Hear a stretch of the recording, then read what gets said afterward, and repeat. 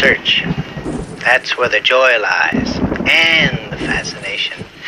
Let the others scurry about gathering their contemporary bits of gossip.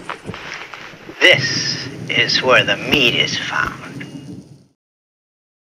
Hello once again, sports fans. This is Fred Hessler, merely serving today as introducer of our program for the day. Our program, originating in New York City, features heavyweight boxing champion Rocky Marciano. Gordon Bridge handles the session for today, and one of the chief topics with the champ concerns a cut that Rocky received in the first Ezra Charles bout. A cut, incidentally, that was one of the key cuts of his entire boxing career.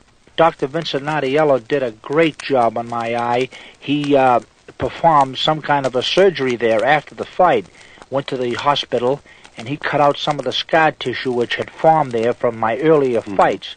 You see, this is not a new cut. I had this in my 9th professional fight.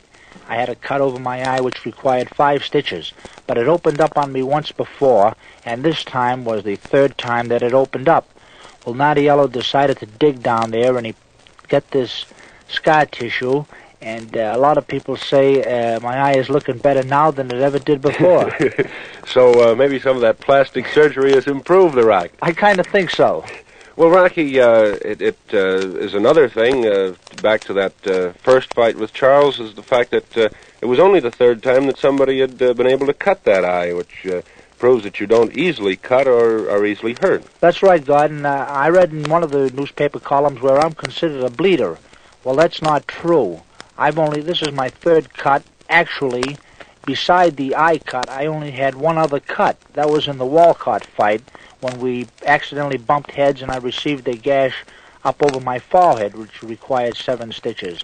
But those are the only times which I have bled, and out of 46 fights, that's not a bad percentage. Not bad at all, and especially when we can take one out of there as being one of those accidental butts in the ring and really not from a punch. Absolutely. In fact, you know, most of the cuts are done because of headbutts.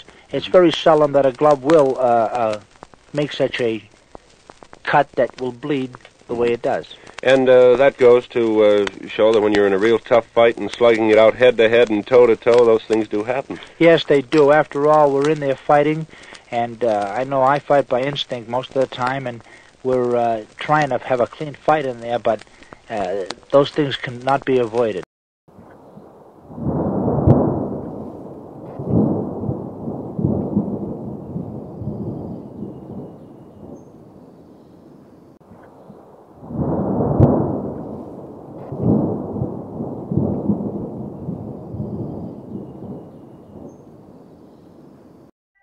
This is Rocky Marciano. When I held the heavyweight title, they called me the Brockton Blockbuster.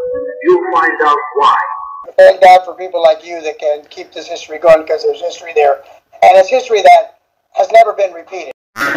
So I kind of hesitated talking to you at the beginning. But when I read the book, I changed my mind. Yeah, I'd like to see it do better in No Kick. I mean, I like it, John, and I know, man, you put a lot of work into this, man, and I just would like to see you, you know, get something out of it for your efforts and the work. And as a family member, you've written about things and interviewed people, things that I haven't heard before that were exciting. I think that you're really, really getting it down. And I'm not saying that you're not getting Rocky. You certainly are. Keep looking for that balance.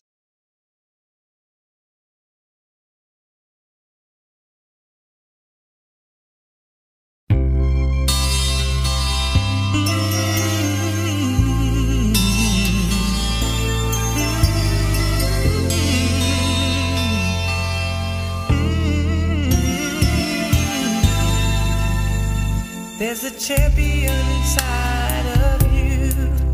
If you know just what to do, your dreams will all